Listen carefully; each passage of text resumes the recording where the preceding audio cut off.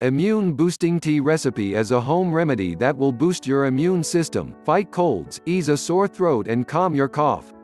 I call it the magical elixir because how effective it is at relieving pesky cold and flu symptoms.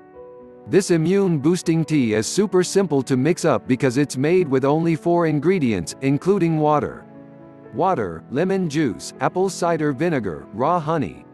It's a home remedy that will boost your immune system, fight colds, ease a sore throat and calm your cough. I call it the magical elixir because of how effective it is at relieving pesky cold and flu symptoms. How to make immune boosting tea? It's really simple. Just add all the ingredients to a mug, stir, let cool and enjoy. Water.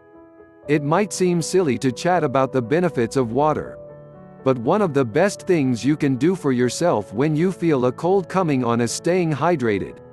Lemon juice. This powerhouse is full of vitamin C, which we all know helps boost immunity. It also contains vitamin B6, which calms nausea.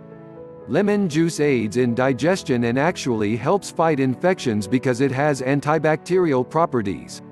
Raw honey. I adore raw honey.